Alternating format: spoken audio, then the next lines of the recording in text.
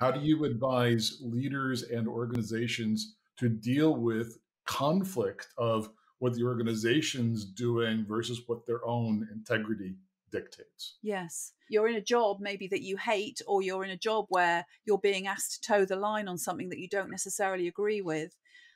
My response to that is we always have a choice. And tough though that may be, we can choose what we do with that. So I can remember times as a leader, I thought, with my team thinking, do I really have to share this new initiative with them? It's not, and I think at those in those days I did, without really having the awareness that I was going against my values, because I don't think I was in touch with my values in those days. But we do have a choice, and that's tough. And one of the things we have to get is be responsible for our choices.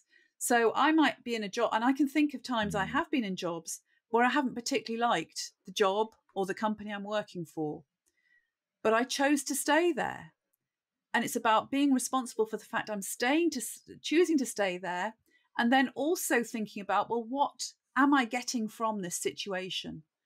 So thinking about one particular organization I work with where I really found it quite a poor cultural mismatch in terms of who I was and the organization.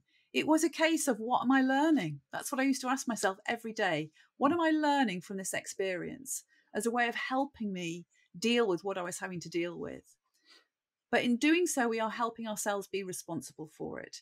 And then if, the other side of that is to look for, where is there alignment? What part of this can I align with so that it does feel like it's resonating with your values? And if there isn't anything, then I would be saying, well, work something out, work out a strategy for yourself about how you're going to get through this, but make sure part of that strategy is how you're going to get yourself out of it and make a different choice about where you might work in the future. I would never say to somebody, just leave. If they've got a mortgage to pay and mouths to feed, just leaving is also not responsible. They've got responsibilities, but we've also got responsibility to self here. And it is about, what choices can you make and what strategy might you want to work for yourself to take yourself forward and create a different future for yourself.